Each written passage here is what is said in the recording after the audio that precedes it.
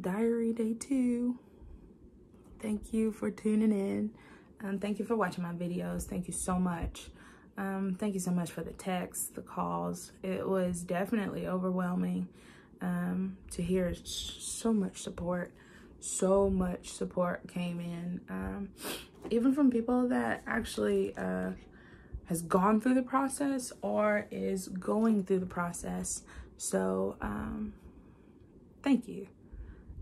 So if you know somebody that is also going through this process, I would recommend sharing it with them, or just journey with me through this process as I expose, I guess, some fears, some insecurities, and as I promise to be as sincere as possible through this journey. So my hopes are to inspire somebody else. Keep on going, one foot in front of the other. If you have to cry sometimes, just cry, but you have to get up and you have to keep moving. You have to get your emotions intact, and you just have to keep on going. Especially being a teacher, going through this infertility process was definitely hard, because number one, the first treatments, the whole journey and the first treatments, it does a lot to your emotions. I tell you, it spins you crazy. I literally had to read I was like, what is wrong with me? I literally had to read the side effects of some of these medicines the doctor was prescribing. So there was one day I remember, I was like, no, I don't know. So I read the side effects in front of Gregory, like, oh, that's why my emotions are crazy. So you're gonna have to give me a pass on a lot of things. A lot of things. And he's grown so much. I love him so much. Definitely shout out to the husband. Definitely a huge supporter. So even when he shared it on Facebook, like, what? It does my heart good to see him support, because a lot of people just don't talk about this. A lot. This is not a subject that you just want to hold conversations at restaurants or just over a cup of tea. You don't want to hold this conversation, so you don't hear about this conversation at all, really. So thank you for letting me expose my heart. Thank you for walking this journey with me. Subscribe, notifications on all that stuff. So definitely number 1, weight loss. Guys, I started the Weight Watchers. Sis-in-law does the Weight Watchers, and she looked beautiful. She lost a whole heap of weight, and the before and after was amazing. So I know it works. And it seems like you just got to be disciplined. So y'all, breathe.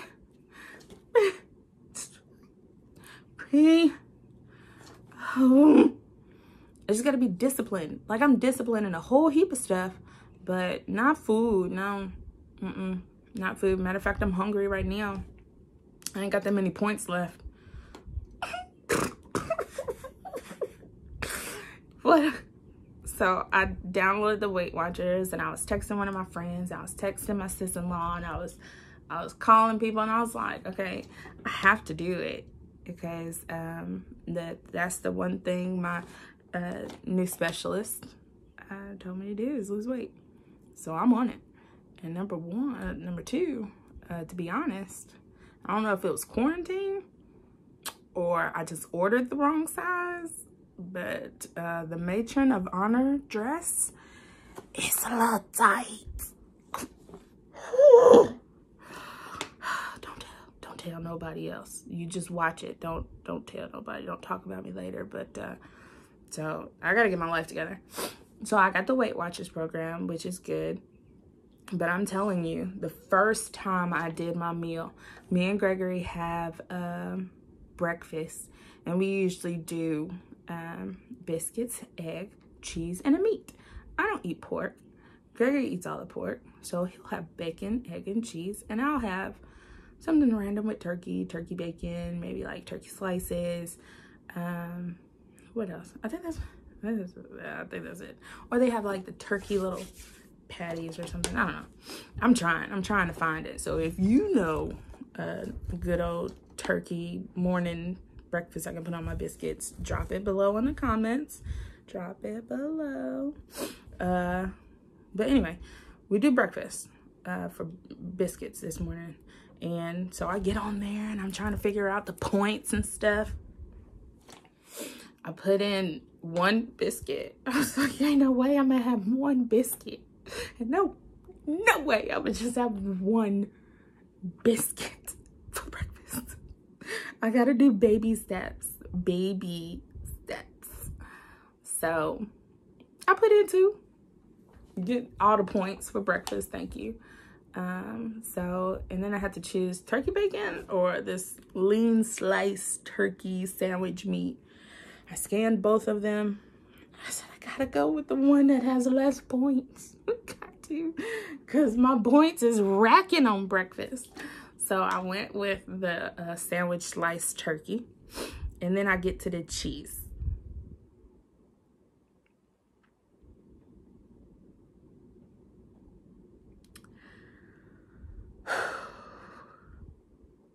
Everybody knows I love cheese. And I put in 1 slice of cheese. Just 1. 1 slice of Americano cheese. And that thing gave me 4 points.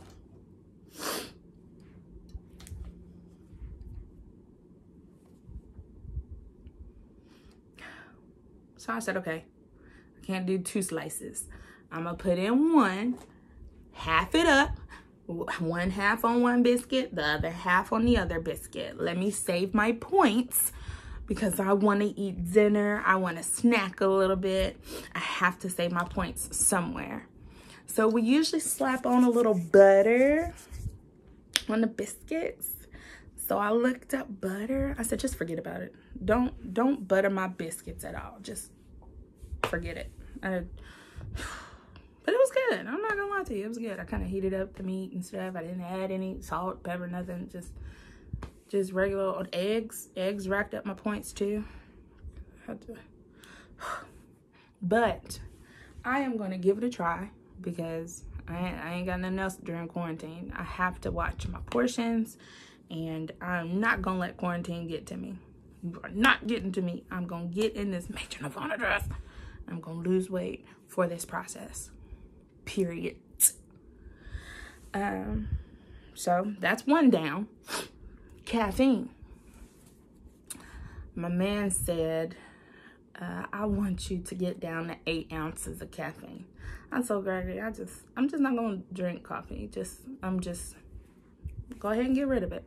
But baby steps. Anybody that drinks coffee every day, I know you get headaches. I'm not the only one. If you want to stop coffee, headaches will come.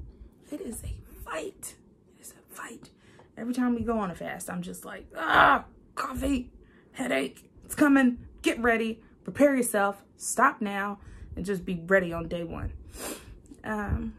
So I usually go to the coffee shop and have 20-ounce coffee. And I really think I did good. I got a 16-ounce coffee instead of a 20-ounce 4-shot Americano. I went down to a 16-ounce 3-shot Americano. So I think I did good. And I had sugar-free almond in it. I think I did really good. So that was 0 points. Okay, but the little dabble of half and half to make it light skin, because I like my coffee light skin. I don't know. I didn't know how to count the dabble of the little. I didn't know how to count that one. So I'm gonna just say that's a 1/4 of a point and just kind of scratch it. I need half and half. So the caffeine went well. And I got my order of blood work, check. I got that order in, so all I need to do is set up an appointment and get my blood work done. I gotta update the blood work, update exams, because we took a year off. I think it was a year. It's a long time.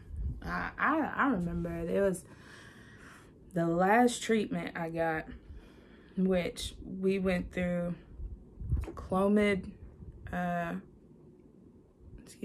we got the shot for ovulation, Clomid, shot, and blood work. So I was seeing my doctor 2-3 times a month for quite some time. So like you had to keep up with the days, the numbers. My app works very well. Period tracker. I can't show you. One day I'm gonna get all techie and have it like in the corner up here. Period tracker, whatever. So like as I go to the doctor, what day are you on? You got to keep up with those numbers every time. And you have to be sure you take the pills on time, whatever day you're supposed to take them. The shot has to be on time. A lot of numbers was going through my head because I'm a math teacher. It was just a lot to keep up with.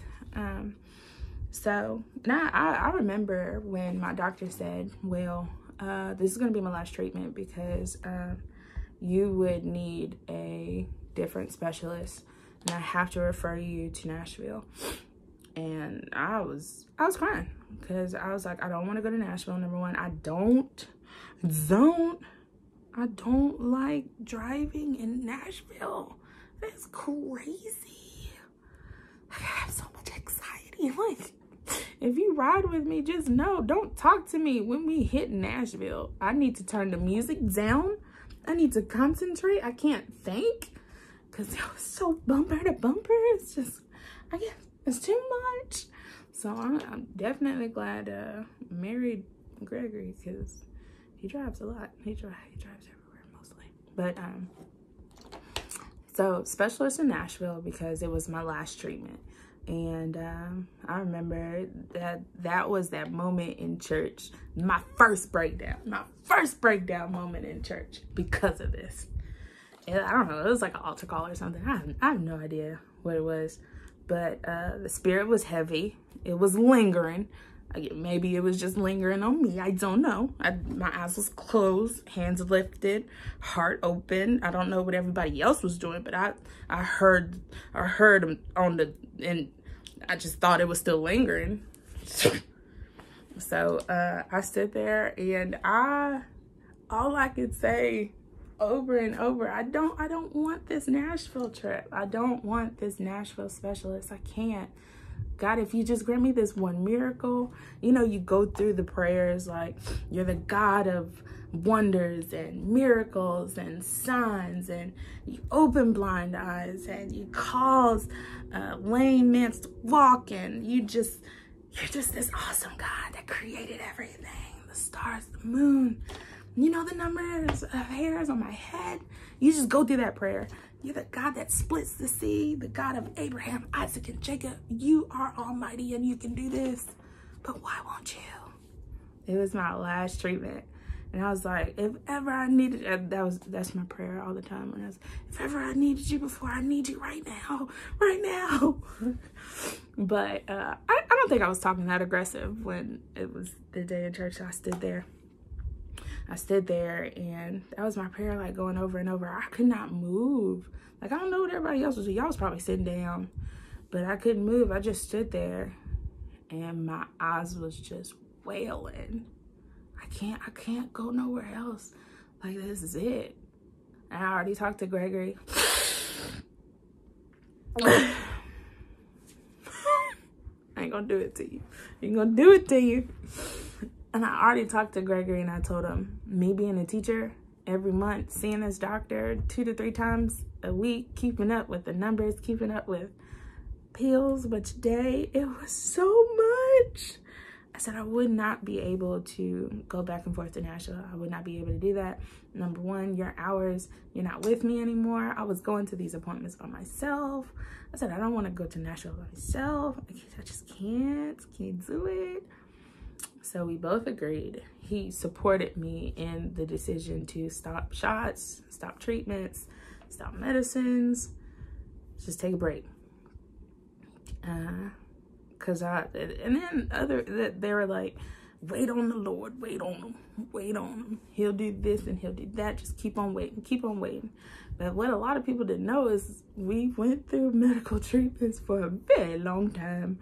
And so in my head, it was like, okay, well, maybe I made a mistake. Maybe I didn't wait on the Lord. Maybe I should have sat on down somewhere, saved some of this money because it was not covered under insurance.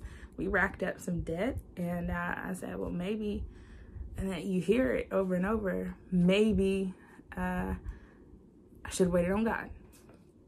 Let him do what he do. So I took a break. We took a break. And we started doing like vitamins and stuff, like prenatal vitamins, and I'll tell you, I'm doing one right now. It's conception. It's like EU natural. I only take one vitamin a day. It has a lot of good reviews, but I don't know. I'm just doing some vitamins, just put some vitamins in me. I don't know. We went through a lot. I started drinking tea. I don't know if anybody noticed. One person did notice. I love her too much. Because she was like, girl, what you drinking? And I was like, tea? She said, what kind of tea? And I was like, just some mint tea. But then this one, my friend. She my friend. And so I told her, I was like, it's fertility tea. And my mom was there. I was like, yeah, it's fertility tea. Just there you go. That's my friend. That's my girl. But we did the tea. And then I think at one point I got so desperate, I was trying to mix. It's too much. Having headaches, dizzy, don't mix. If you are watching it and you are going through this process, do not mix. My body couldn't handle it. So it was just vitamins. No, the tea was good. The tea was real good. Like, I had to be sure that I wasn't drinking more than what they told me to drink, because I wanted to drink it with my dinner too, lunch. But I stopped drinking the tea. It was quite a bit of money, so I stopped. And then I'm just doing a conception vitamin. It has a whole heap of vitamins in there, so I'm happy about it. But other than that, that's it. Like, we took that whole year off. One thing about that day at church, let me tell you, while I stood there, and I think it was like after benediction, like I didn't even move. Like, Chris, what are you doing? Like, sometimes you just get stuck. You just get stuck. It's almost like I won't leave till you bless me. So now I finally set my little stuff down. And one of the mothers of the church came over, and he said, I don't talk about stuff. It's like, this is huge for me just to expose this. I don't talk about it often, but she came over, and let me tell you, tip number 1 or 2, I don't know. I don't even know if I gave any tips, but I would say wise counsel only. If you are going through something, no matter what it is, you have to know who to talk to. Period. Period. You have to know who to talk to. And I don't expose myself too often. Like, this is a huge jump. Like, I didn't take baby steps. I was like, oh, I'm a video and give the public what I'm struggling with. Whew, it's a lot. I don't talk about it a lot, but so she came over, and I promise, like, it made me feel comfortable in telling her. She just simply said, are you okay?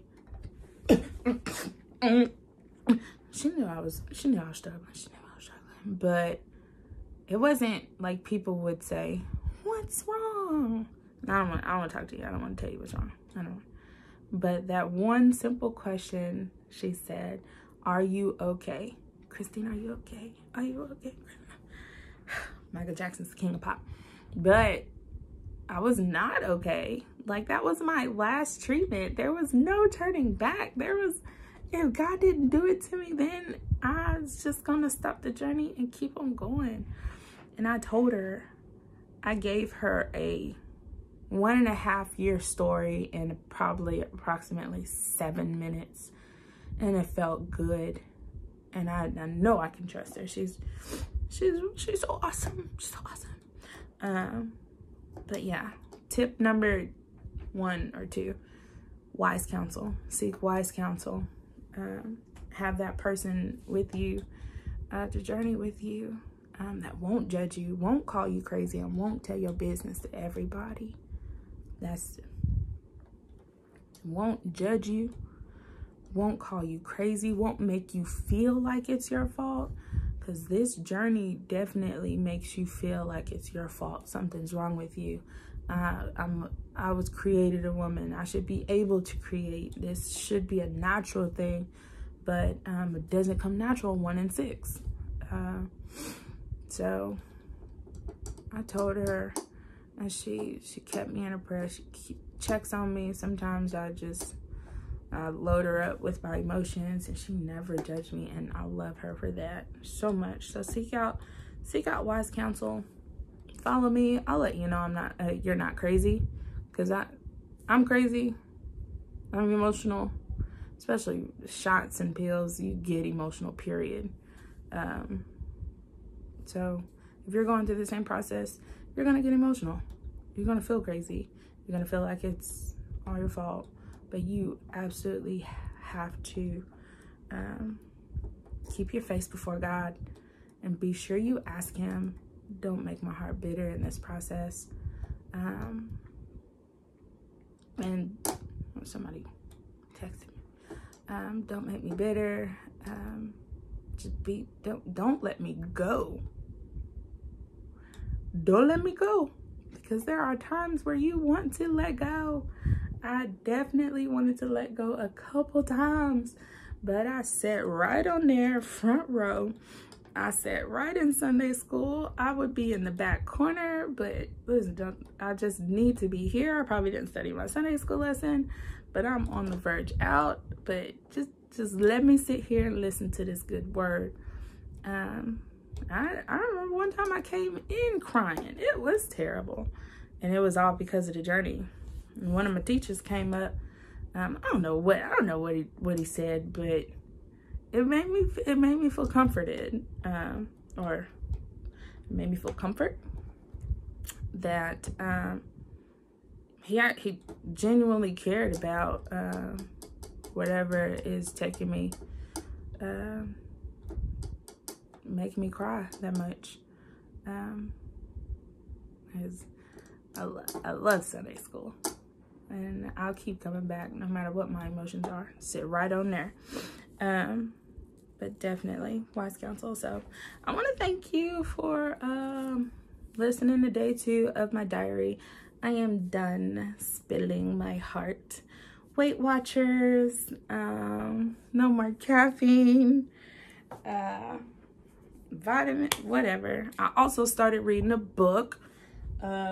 Wendy Pope, I don't know who you are, but you're awesome to me. It says Wait and See. If you want to read it with me, I just started and it is good. It doesn't focus on infertility, but it is one of the topics in there. But if you are waiting on something, this book is awesome. Wendy Pope, Miss Wendy Pope, you did a absolute amazing job, and I cannot wait to read it. I cannot wait to finish this. And one of the questions that really got me was when it said, "Did I hear you correctly, God? Do you see what I'm going through? Why does this have to be so hard? Why is this my journey? How long?" So if you are waiting on something, pick this up, read it with me. I'm excited. Tell me what you think. Wait and See by Wendy Pope. You did your thing, girl. You did your thing. thank you for watching my video. I'm coming back for day 3 and tell you about the Weight Watch, the caffeine, and just to check in. And one day when I do have children, we're gonna look back at this moment. All right, check in with me later. Sincerely, I don't know what my exit strategy is gonna be. Sincerely, Lady C. I don't know.